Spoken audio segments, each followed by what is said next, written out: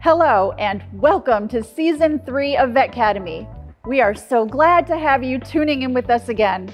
Have you ever wondered, when pulling into a gas station to fuel up your car, how they have evolved over time? Maybe you have, but more than likely you haven't. Well, nowadays, filling up your car is a practical or mundane kind of task. 100 years ago, however, filling up a vehicle with gas was a bit of a different kind of experience. Today, let's take a step back in time to discover the history behind service stations and how they have evolved over time to what we see today. This episode of Vettecademy is generously supported by National Corvette Museum lifetime members Glenn and Andrea Johnson. Glenn is also past chair of the NCM Board of Directors, and the couple also serve as master ambassadors to the Tri-City Corvette Club of Southeast Texas. Gasoline. It's what we have been powering our vehicles with for generations.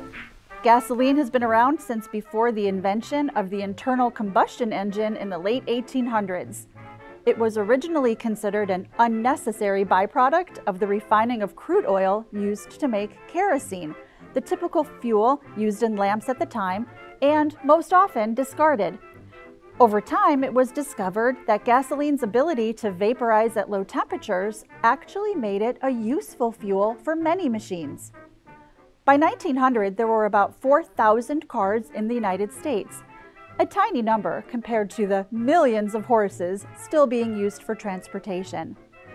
Before the era of the Model T began in 1908, gasoline-fueled vehicles had some competition from steam-driven and electric cars.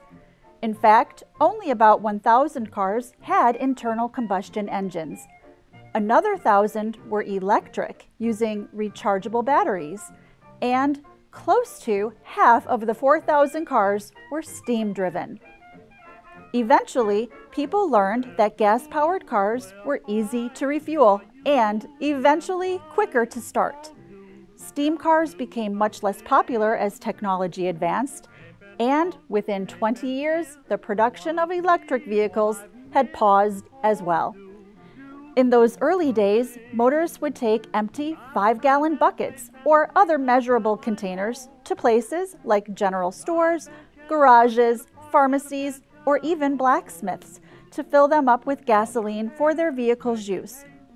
At times, gasoline was even sold from push carts equipped with hoses.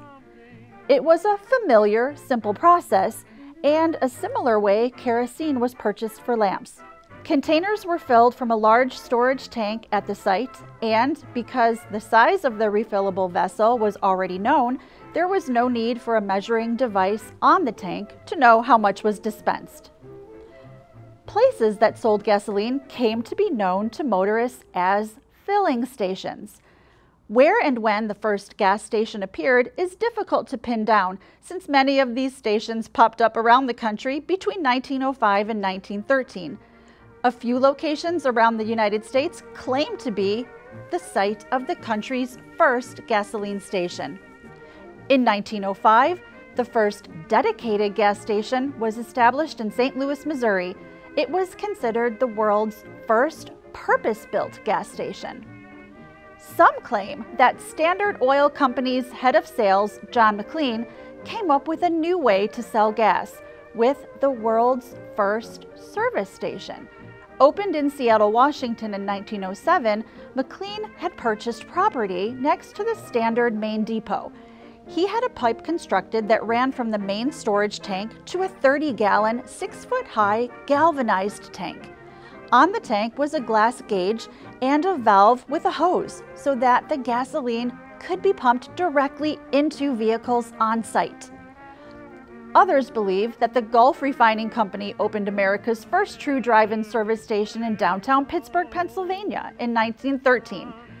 Unlike simple curbside gasoline filling stations, an architect purposefully designed the pagoda-style brick facility. In addition to fuel, the station offered free air for filling tires, tire and tube installation, water, and more. Known as the oldest still existing service station in the U.S. is Rygaard's gas station. It opened in Altoona, Pennsylvania back in 1909 and has been in the same location for 113 years. Rygaard's was originally a blacksmith shop, but when the Model T came along, they decided to make a change and operate only as a gas station. Its location alongside a railroad line was an easy route for gasoline deliveries by rail. Nowadays, Rygaard's continues to be a full-service station. Attendants come out to not only pump your gas, but also to clean the windshield and check fluids and tire pressure. Over the past several decades, a shift has occurred where most gas stations have moved away from servicing cars to providing more conveniences for the people who drive them. Beginning in the 1980s, many stations began closing up the service bays in favor of remodeling the space to provide travelers with a much wider range of snacks and drinks. Today, some gas stations have even developed into fun pit stop destinations for travelers. New Jersey is the last state in the country that is still full service, meaning that legally you cannot pump your own gas in that state. What do you remember about stopping at the gas station when you were young? Since 1981, we know that every Corvette has been produced at the General Motors Bowling Green Assembly Plant. And since 1993, Mobil 1 motor oil has been the factory fill and recommended service fill in about 780,000 Corvette engines. When the Corvette racing team began developing in the late 1990s under the management of Doug Feehan, himself a former racer as well as a 2020 Corvette Hall of Fame inductee, Mobil 1 Advanced Synthetic Oil was the top choice as the team's engine lubricant. The National Corvette Museum recently celebrated its decades-long partnership with the Mobil 1 brand by unveiling a custom livery or design for the museum's 2021 C8 Arctic White Stingray convertible. It features the Mobil 1 logo in the same places as the Corvette racing cars on track.